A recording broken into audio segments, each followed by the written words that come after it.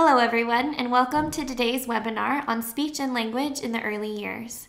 My name is Jessica Plunkett, and I will be hosting today's webinar.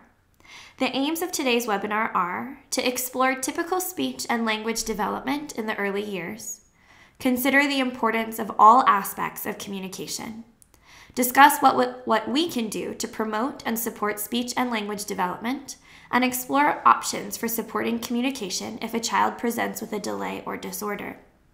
We will answer questions at the end of the webinar.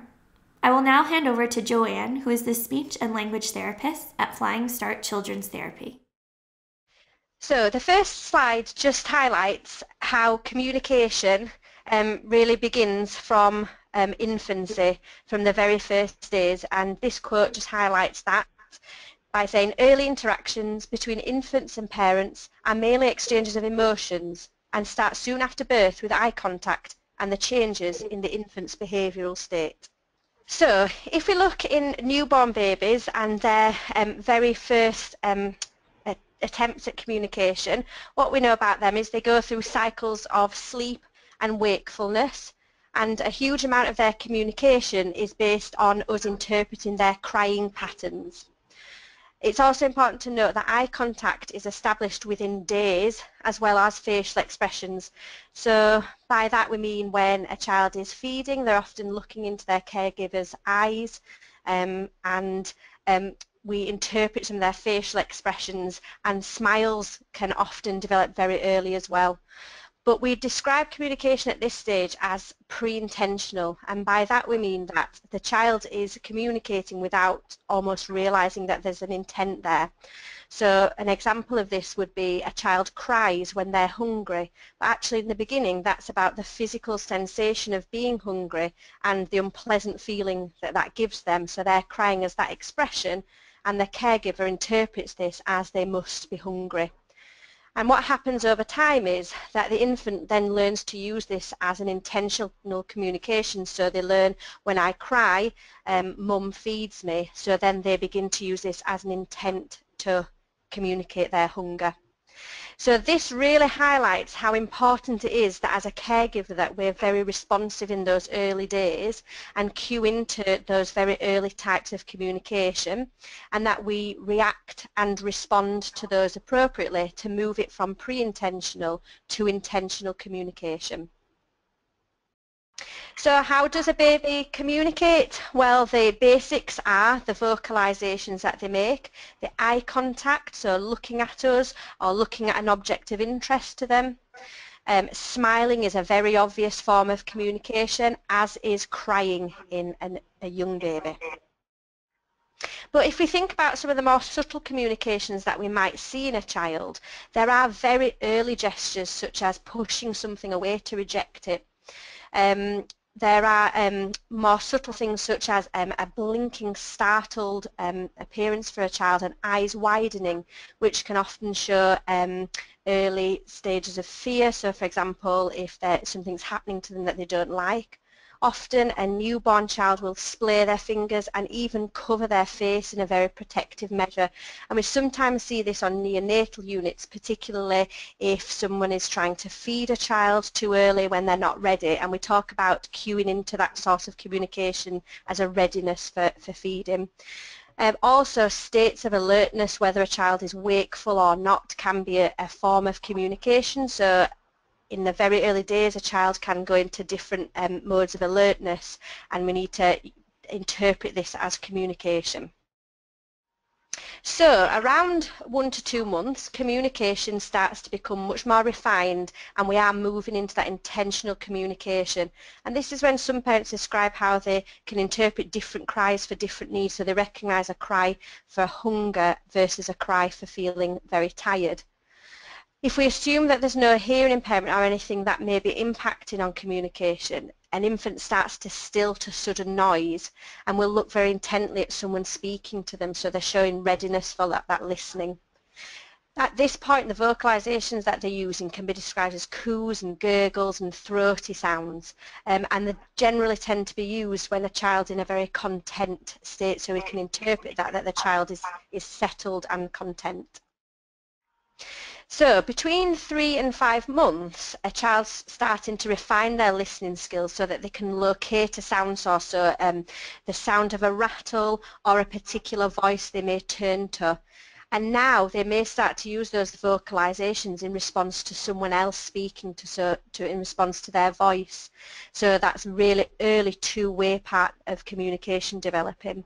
And again, these vocalizations start to become more refined so that you can tell us a happy sound which shows pleasure versus a sound that's starting to denote some distress. Around 6 to 9 months, that's when we expect that they would start to recognize a familiar voice and would recognize who that might be, so they would turn to that familiar voice. And we also may begin to see that they're recognizing that their name is being called, so that they're starting to show very, very early understanding. Vocalizations become much more tuneful. We get vowel sounds and some consonant sounds are developing, and we can hear those in both single sounds, so a single vowel like ah, and some double syllables, so that would be things like abba as well, so you're getting two sounds together. Again, you might see some more of those very early gestures, particularly the pushing away for refusal, so if they don't want a feed, they may push that away. And it's this stage when we really need to think about reciprocating and extending that babble. So we need to listen to their babble, we need to copy it and respond to it and show them how we can extend it. So add another sound on, extend the syllables. And we also need to look for and interpret these early gestures, such as the pushing away, and respond to that accordingly. Again, to show the infant that their communication's useful, it's understood, and we're responding how they wish us to. So around 9 to 12 months, we start to get some early emergence of understanding of language. Now at this stage, it's what we might call routine or contextual, or in addition to a gesture. So by that, we might find that a young child understands something like no, because it's used very much in a context where they might be doing something that they're not wished to do, as something that they hear very regularly, or for example a parent's asking them to come up, but also accompanying that with a gesture such as outstretched arms. So what we find is they're drawing on what's happening in the environment and what they're hearing regularly in the same way, and they're using that information to help them understand those words. Gestures are now becoming more refined, so we might start to see a shake of the head for no, and a wave may emerge as a copied gesture. In addition, a communicative point may begin, so that may be a pointing for something that they want, or even a point to show an adult something. And that's a really important part of communication, is that point, because it shows an emergence and an awareness of joint attention. So if I point to something, someone will look at what I'm pointing to and they may give it to me. If I point at something, someone may look and respond to me. Our babble is now becoming much wider range of consonants and syllable strings, so you get that early dad dad. And what happens with that is that's sort of pre-intentional, so a child's not necessarily saying dad, but because that sounds like dad or daddy, often adults will interpret that with meaning, and that's how that then progresses on to developing into a word, because the infant sees that someone likes it when I do this, someone repeats this, someone's praising me, they're saying daddy, and it starts to have meaning attached to it.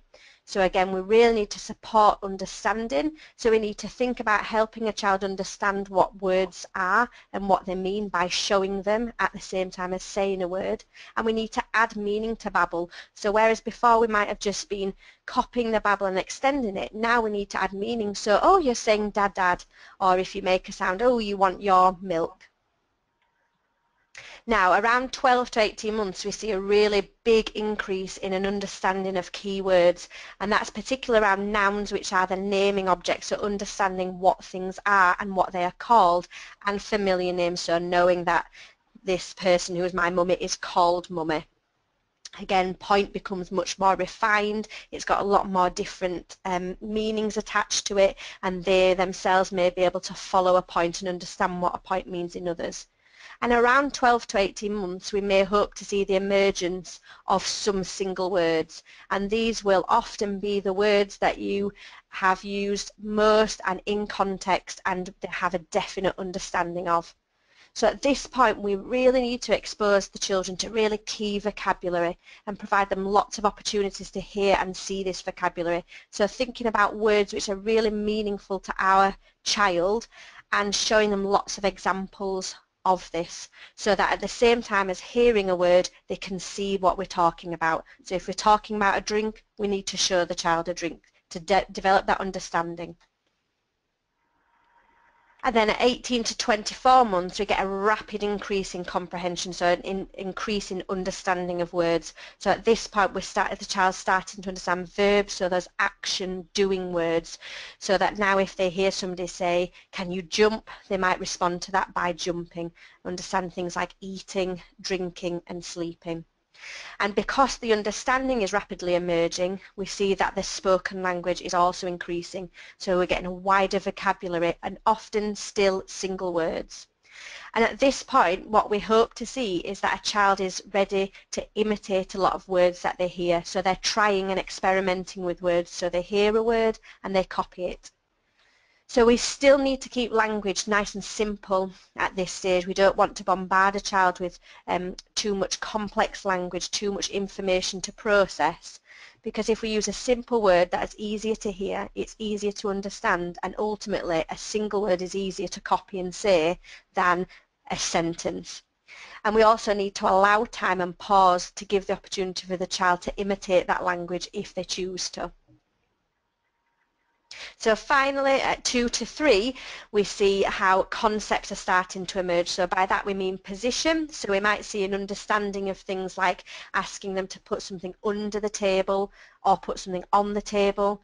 They might develop an awareness of size, so things are big or little, and an understanding of some descriptive vocabulary. So that can include things like colours and whether something is wet or dry, so thinking about opposites as well.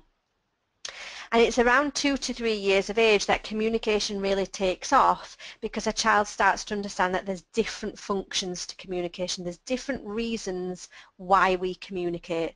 So on a very basic level, and one of the earliest communicative functions is to make requests and express a need. We see that right back in infancy. So when communication becomes intentional, it's to express a need like hunger and tiredness. So that's often one of the very early functions that develops.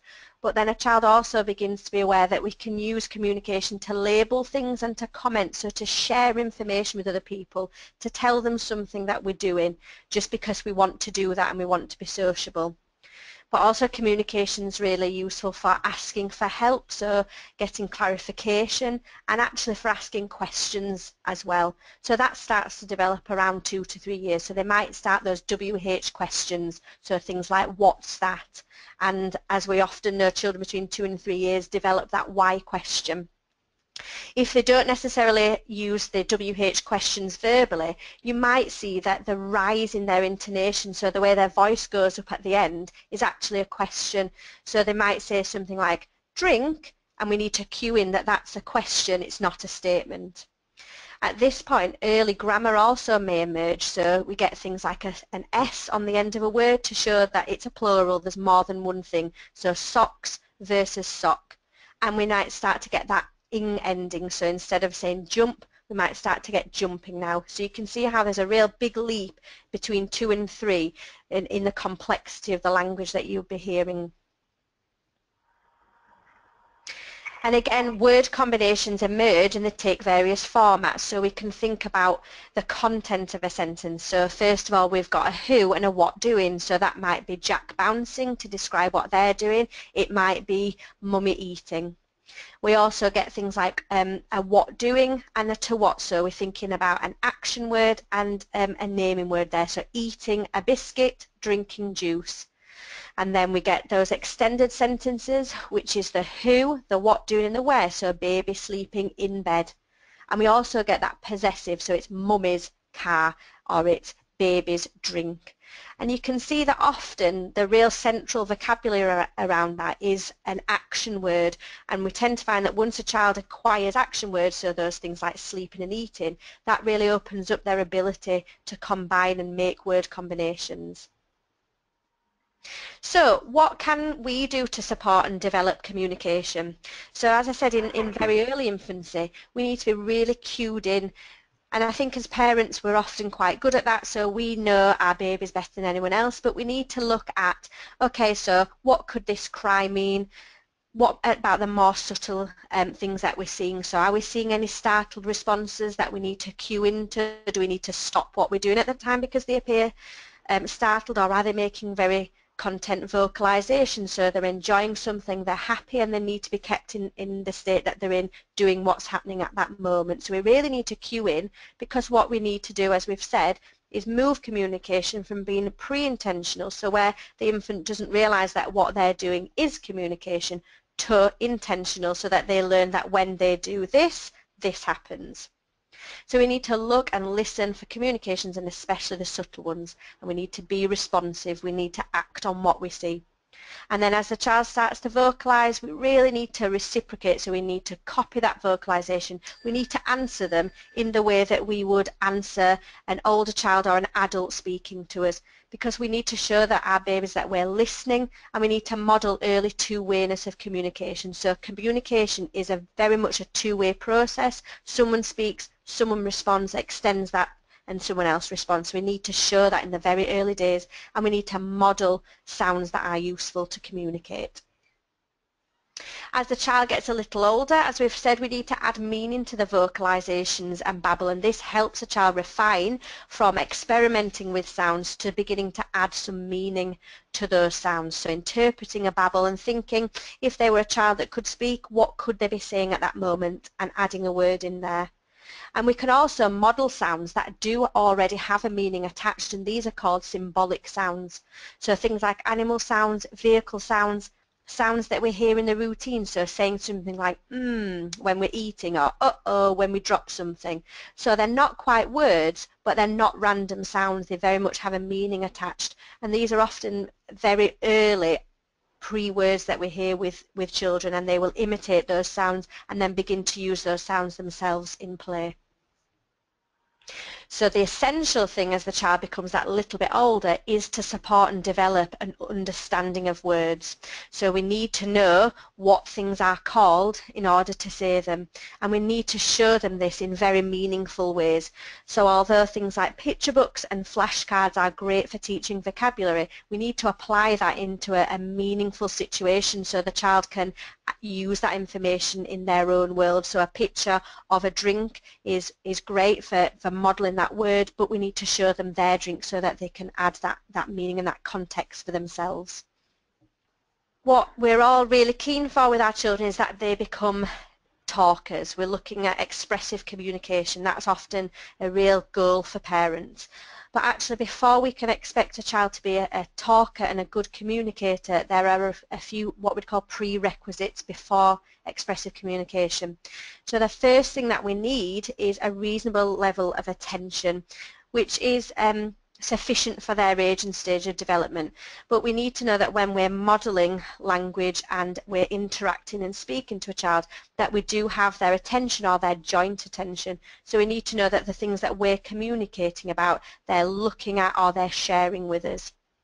We need to make sure that our child's got reasonable listening and looking skills, and that doesn't always mean eye contact, because what we know about some children that go on to have some additional needs is that eye contact can be very difficult. So it's never about insisting on eye contact, but more that we can be sure that they're listening to us, and they may look up towards us or look to what we're talking about, so we know we've got that shared attention again, so when we communicate, it's useful communication. I think that's essential to be a good communicator and to use language well and socially, is that intent to communicate. So we need to know that our child understands that communication has a function, it has a purpose, it's useful. And then the massive thing that we need before we can expect spoken language is an understanding of words. And as you can see on the slide, understanding can be broken down into more stages. So the very basic level of understanding, which comes really early on, is that object function awareness. So by that we mean that we understand that when we see a cup, that cup contains a drink and we can have a drink from the cup. It's the understanding of if I see my nappy, that means that it's time for nappy change. And a child can understand all of that by just seeing the object, and they don't need to hear the word. So that's the earliest form of understanding. And following on from that, it's the understanding of what we'd call those visual cues.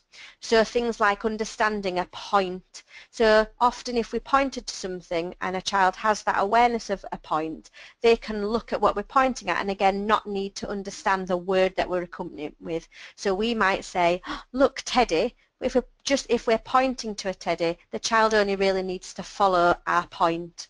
But visual cues are really important in supporting that understanding of spoken language. And then we come on to the routine, the everyday, the contextual, which we talked about in an earlier slide. So that's drawing on our environment to understand. So it might be that at the same time every day, mum says, Daddy's home, and then actually when we hear that, Daddy comes through the door. We don't necessarily have to understand those words, we just have to understand that at that time, in the day when mum says that, my dad walks through the door, and it's drawing on all that information to help understand. And finally, when we've got all those things in place, we start to see that single word level of understanding emerge. And what we mean by that is we could ask a child, go get your ball, or in a picture book, where's the duck? And the child will be able to respond to that. But they only actually need to respond to that single word. So if we said ball, and we used the right intonation and they understood it, they would probably be able to go and find the ball for us. And following on from single word, that's when we get two-step, and I've put two-step plus because that's when language starts to develop. We're understanding more concept, we're understanding longer strings of sentences. So as we can see from that slide, there's lots of things that we need to have in place before we can be a verbal communicator. So if we don't know what something is called, how do we say the word? So how do we support understanding? How do we develop understanding?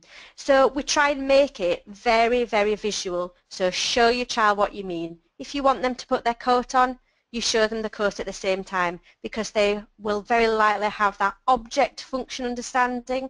They'll have that routine and contextual understanding, and then you're adding the word alongside. So you're showing them what they mean, but you're using a clear and consistent word, and you're developing their understanding that way. You need to keep language really simple because the longer and the more complex language you use, the harder it is to follow and pick out the words that are important. So in the early days, we need to keep language at single or two words so that the language we use is exactly what we're talking about. We've talked a bit already about modelling in lots of different ways and modelling in meaningful ways. So again, we'll go back to the example of a drink. So you show them their drink, you show them Daddy's drink, you may show them a picture of a drink. If you're out and about, you also show a drink in different places so that eventually a child learns that it's not just my cup with water in that's called a drink, there are lots of different types of drink. And you need to model it consistently. So we need to try and think about using the same words at the same time to build up on that routine understanding and eventually the understanding of the word on its own. So the next couple of slides are just thinking about some real good practice if we think about how to help and support our child to become a communicator and a good communicator. So face-to-face interaction is really important when you're working with a child and you're supporting their communication. So you need to get down to the child's level and join in the play that they've self-selected. So we often talk about things being child-led. So sitting back and watching what they pick to play with and then getting down at their level. Because this means that it's easier for them to communicate with you. They don't have to turn around and locate and find where you are. And it's easier for you to notice what it might be that they're trying to communicate with you. So if you're down on the floor with them, you're watching what they're doing, you're playing with what they've selected, then you might be able to interpret what they might be trying to communicate with you. It also means that it's much easier for a child to give you eye contact when you're down on that level. And we know that eye contact is important because a child can look at you for help and confirmation. So they might look at you to help them do something in their play, or confirm that what they're doing is right, or confirm that a word that they're saying is the right word.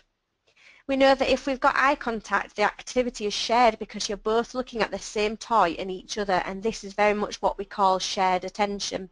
And you can tune into what your child is showing or telling you even if they're not speaking. So if we sat up on the chair while our child's down on the floor, we might miss some of the more subtle communications, so a smile or them showing us something, whereas if we're down at their level watching what they're doing, we can see all that communication that happens aside from the words they're saying. So there's a concept that's called owling, and that stands for observe, wait and listen, and again very much goes on the child-led concept. So it's about initially sitting back and watching what your child is doing, so that when you do use language to talk about what they're doing or what they're playing with or naming, you know that it's relevant to what's happening at the time. Wait for your child to initiate communication, and when we're keen to support communication, we sometimes feel like we need to do all the talking, and sometimes we need to think that it's actually quality versus quantity. So if we wait for our child to initiate communication, we know that they want to communicate with us, they're trying to tell us something or show us something, and we can support that with the language. So that might be through words, so they may show you something and tell you what it is. It might be through sound, it might be through eye contact or gestures. We need to wait for them to do that with us and then go into communication. And we need to listen. So really good listening skills, is the child attempting to actually say a word, or are they saying a sound which we can then interpret and add meaning to, or respond to appropriately, or remodel so that the word is more refined. So when we're thinking about good practice, we need to think about questions. And as adults, we're really guilty of asking children lots and lots of questions, particularly things like, what's that? What are you doing? And we do it with the best intentions to support a child to use language. But actually, we need to think about the type of questions we ask our child, because too many questions can put pressure on a child to talk. And if they can't talk, or they do have a limited vocabulary, then we can't expect that they're going to answer that question. So in a way, that can end an interaction because you ask a question, the child's unable to respond, so then you're unable to extend that.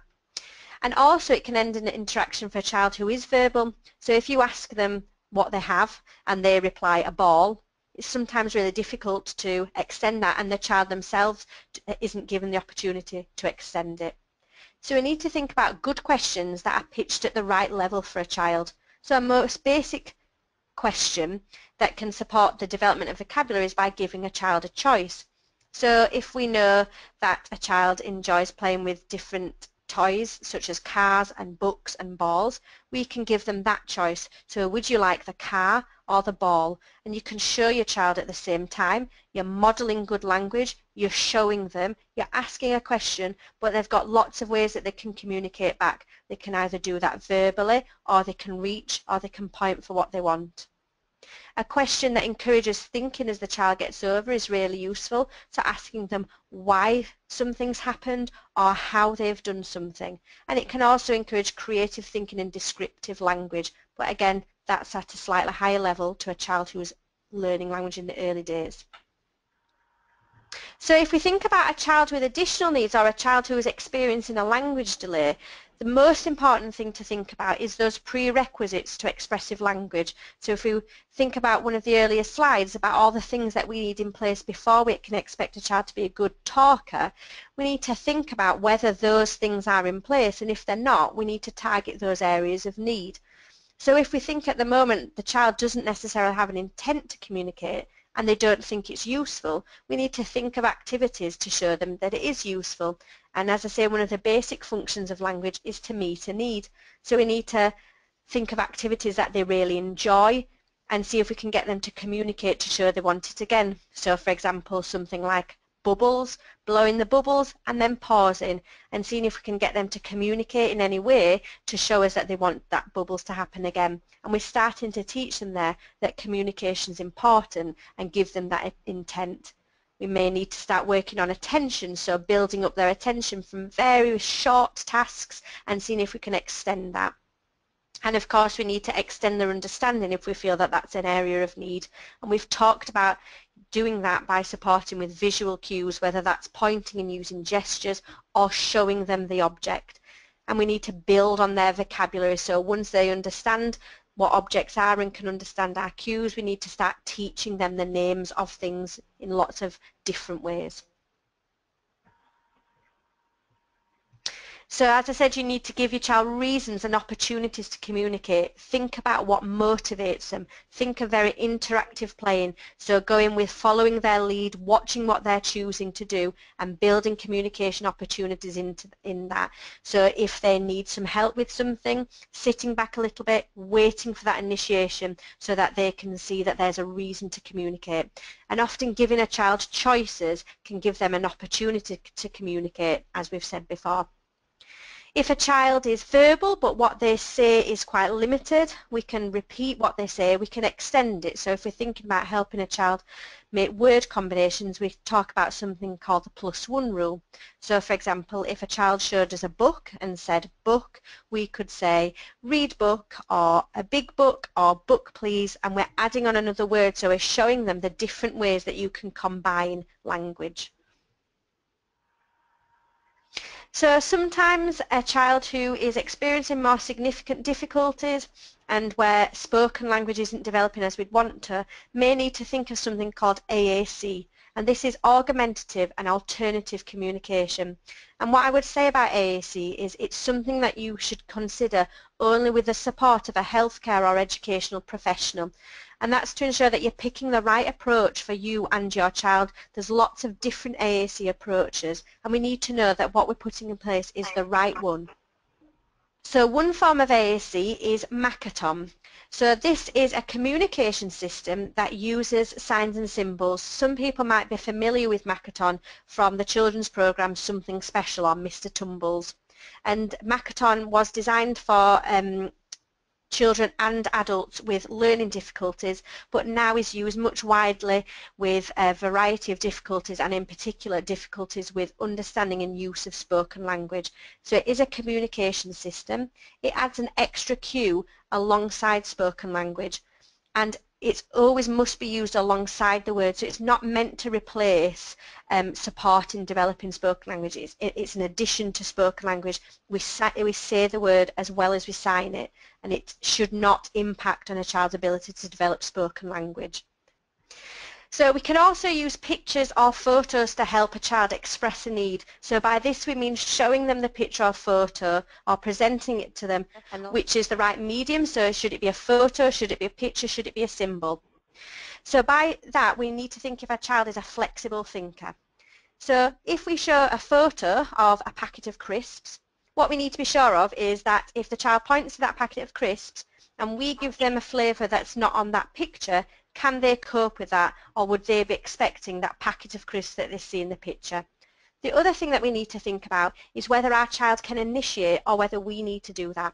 So can they approach us to meet a need? So would they be able to go and get those pictures and bring them to us? Or do we need to do that initiation? Do we need to look for the cues, for example, that they might be hungry, or it might be that time of day when they need to eat, and bring those pictures, photos or symbols to them?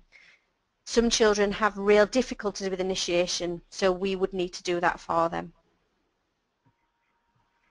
And we can also think about communication aids. So we think about low-tech and high-tech. So the low-tech communication aids are the symbols that we've talked about, and communication books. So if a child becomes quite good at using those symbols, we can put that in books that different pages serve different purposes. So there may be a page for eating, a page for activities, a page for family, and they can get progressively more complex as we follow the child's levels and needs. Low-tech, we can also think about what we call single switch devices. So things like a large button where you press it and a spoken word or a spoken sentence is activated. And often this is used by targeting things like motivators or basic needs. So for example, recording the word more and a child being able to press that in a motivating activity to request that it happens again. And then we can think about high tech, and these are the electronic devices, and they'll have multiple communicative functions, so they're not just based on meeting a need, they can be based on making comments, the child constructing their own sentences, and they'll often have a voice output. But this means to very much move with the level of the child. We need to make sure that the child has the right level of understanding for that communication aid. And as we said, we need to think about getting the support of healthcare or educational professionals when we're thinking about communication aids. And there are services that would assess a child's readiness and level and give them an appropriate communication aid. So I'd never advocate that a parent would go out and source those themselves without seeking the advice of others. And ultimately, if you are concerned about your child's speech and language development, whether that's an isolated area of need or it's part of a wider range of additional needs, then you really should be seeking the advice and support of others. So you need to find out how you can refer to your local service. So this may be an open referral, which means that anyone can refer, including yourselves, or you may need to speak to a health visitor or your GP to make that referral. You can also find out what's being offered in your local community, such as groups and information sessions that may or may not require a referral into speech and language therapy. But it's always useful to seek the advice of a speech and language therapist if you have concerns, and they may be able to give you advice and support, and or they may need to move that on to more targeted work. Thanks, Joanne, and thank you all for listening. If you have any questions, please type them into the comment box on the right-hand side of your screen, and we will answer them now. Okay, Joanne, so we have one question for you. How can you tell the difference between a hungry cry and a distressed cry? Okay, so what we know about cries is that they vary in pitch and intonation and the lengths of the cry. And that's not necessarily the same for each baby. It differs on an individual baby's basis.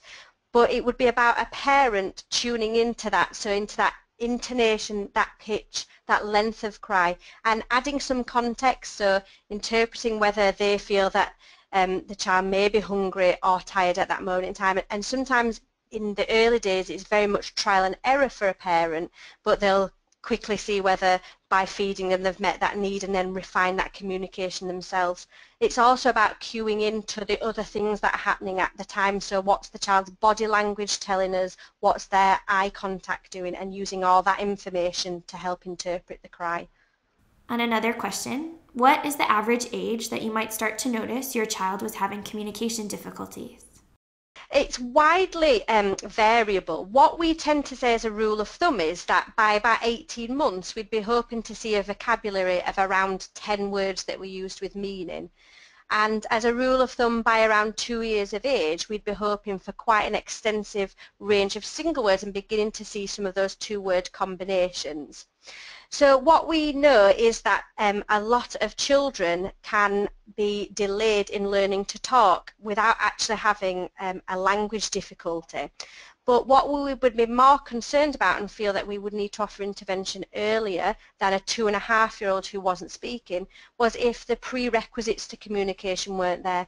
So if we felt that sort of by 18 months we weren't seeing that understanding of some basic words, and if we felt that the child did not appear to have an intent to communicate with other people, those would be our initial indicators, something to be concerned about. We'd also maybe be more concerned if we hadn't heard the earlier babble emerging, because if a child has all the babble strings and consonants and vowels that we would expect but simply isn't saying words, but we know that they've got a good understanding, they're showing an intent to communicate, we'd be less concerned that a child that appeared to have missed a babble stage or was not showing that level of understanding. And in addition, we'd also look in the context of if a child has a wider range of additional needs which may indicate that they are likely to have some speech and language difficulties. Thanks for those questions, and if you think of any other questions after this webinar, you can contact Joanne through the email address on the screen now. And be sure to check the Firefly website to register your interest for our upcoming webinars. Thanks, everyone.